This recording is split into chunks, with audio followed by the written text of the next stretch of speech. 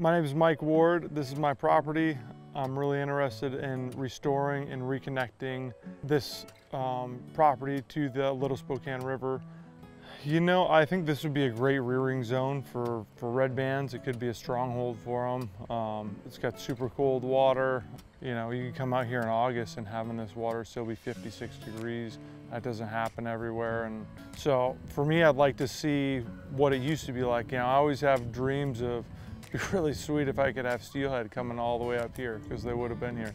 You know, what would this place have been like before we messed everything up? Always think about that.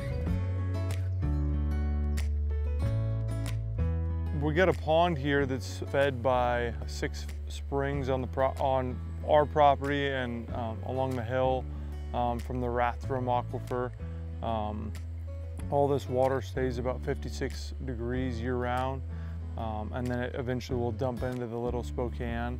Right now there's a floodgate that controls this and, you know, makes it more of a lake environment, pond environment. So we're gonna go shock the creek and see what's in here right now and see if we do have a redband population. Rainbow trout 70, rainbow trout 89, RBT 100, genetic sample 20JU11. Yes. There you go. So we got a brook trout at 204. It's a pretty fish. Yes.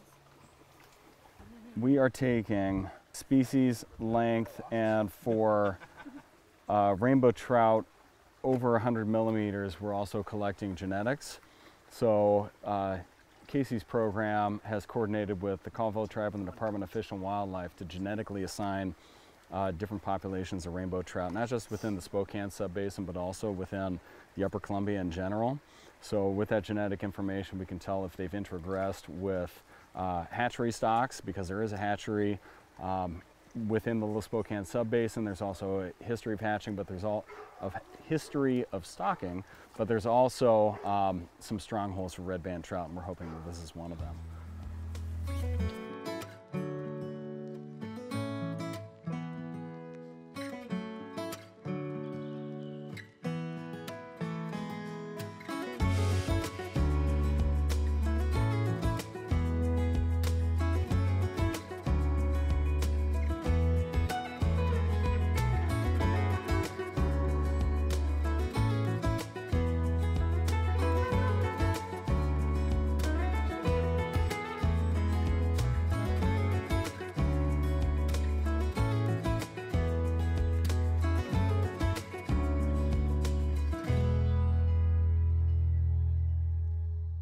This is kind of our first stab surveying this property, so we might come back. We might be interested in doing some pit tagging to look at residency or some other follow-up studies to kind of get a better idea of the life history that these rainbow redband trout hopefully are using.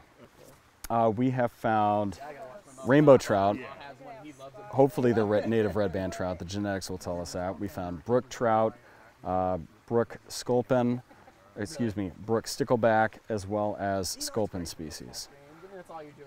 And yeah, those are really the only 4 fish species that we've come across so far.